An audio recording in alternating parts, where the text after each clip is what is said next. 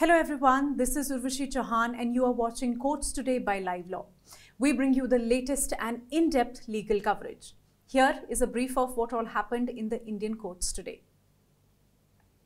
In an important update, the Supreme Court has today issued a categorical direction to the Union government and all state governments to ensure the complete eradication of the practice of manual scavenging.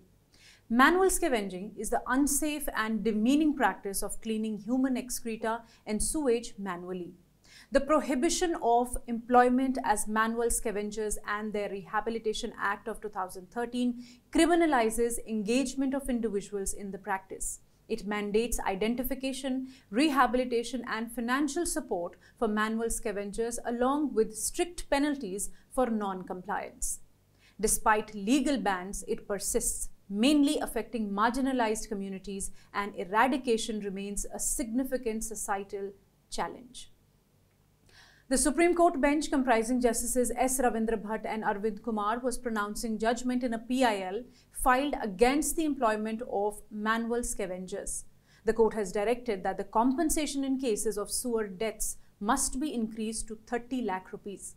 In case of permanent disablement arising from sewer operations, it directed an increase of compensation to 20 lakhs, and for other forms of disablement, the compensation must not be less than 10 lakhs. The bench also directed active measures for rehabilitation of the victims and their families, ensuring scholarships and other skill programs. The bench also issued a slew of 14 directions to the union and state government for effective implementation of the 2013 legislation.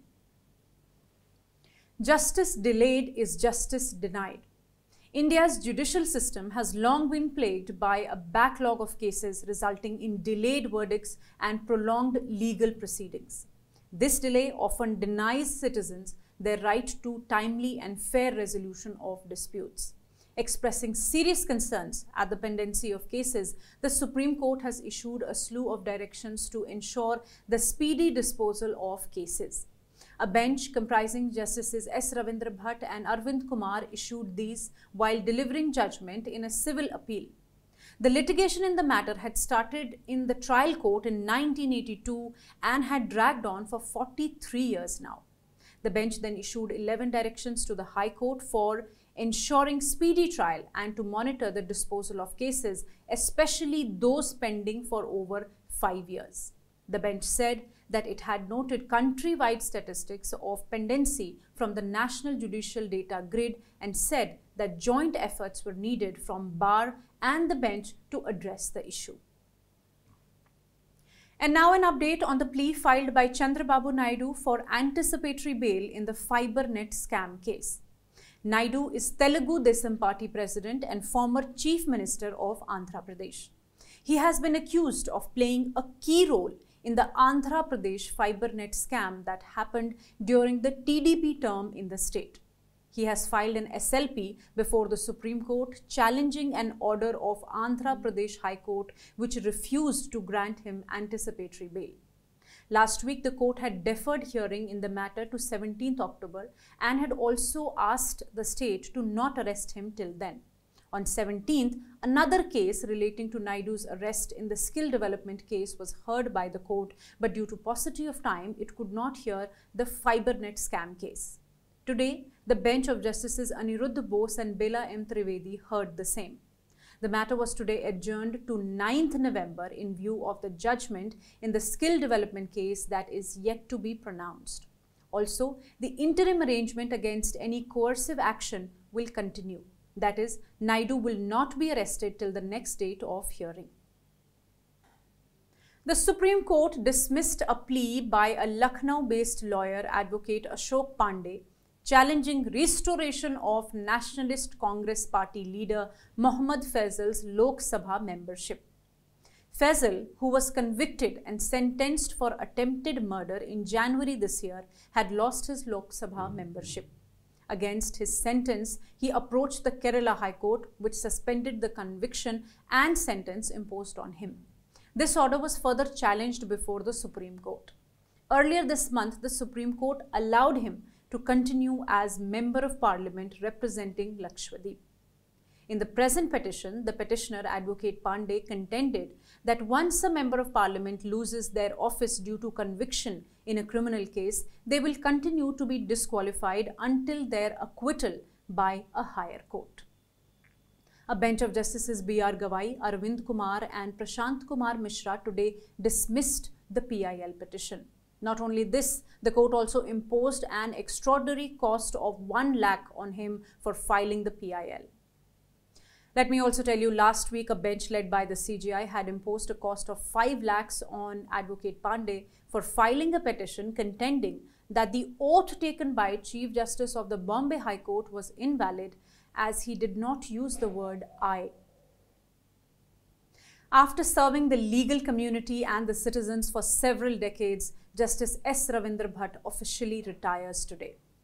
As part of tradition, every Supreme Court judge on the day of their retirement sits in court number 1 with the Chief Justice of India.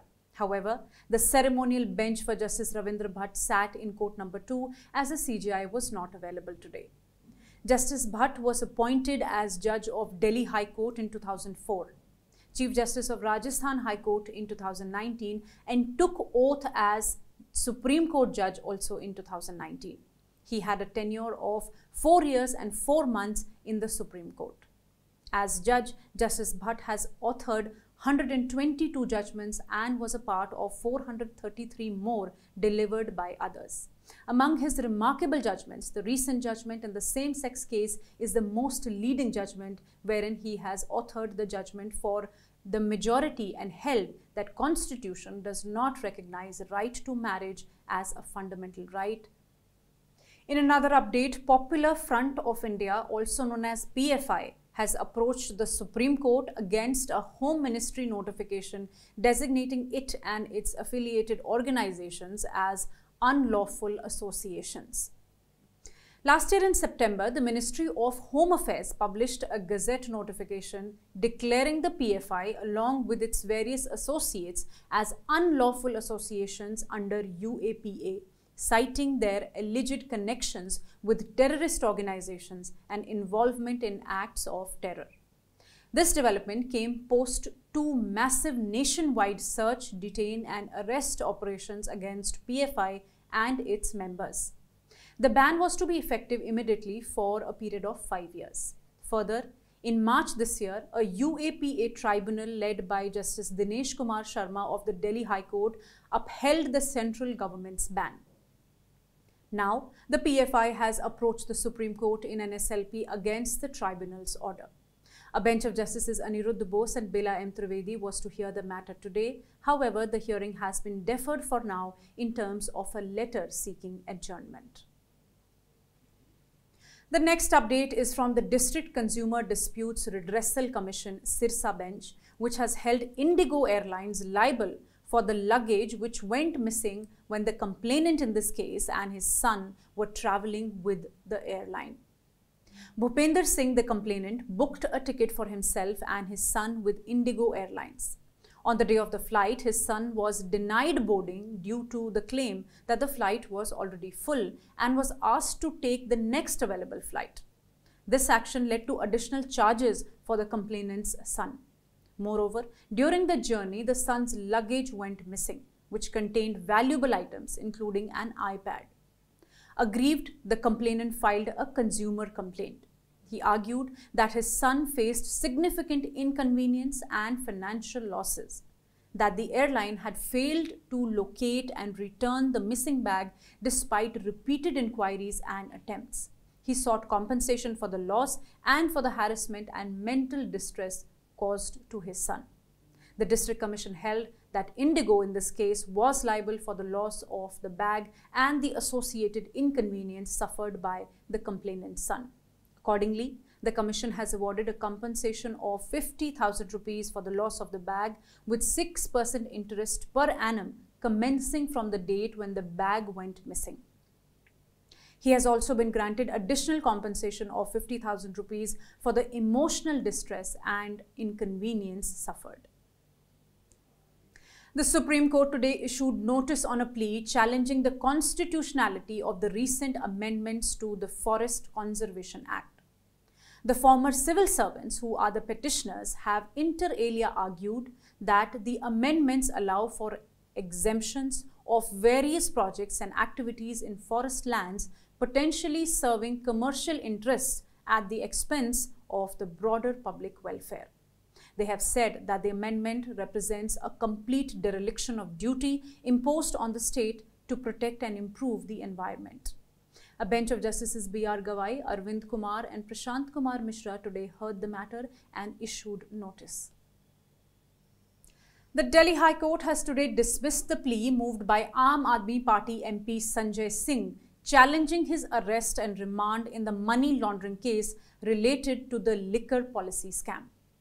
Singh is the third AAP leader to be arrested in the matter.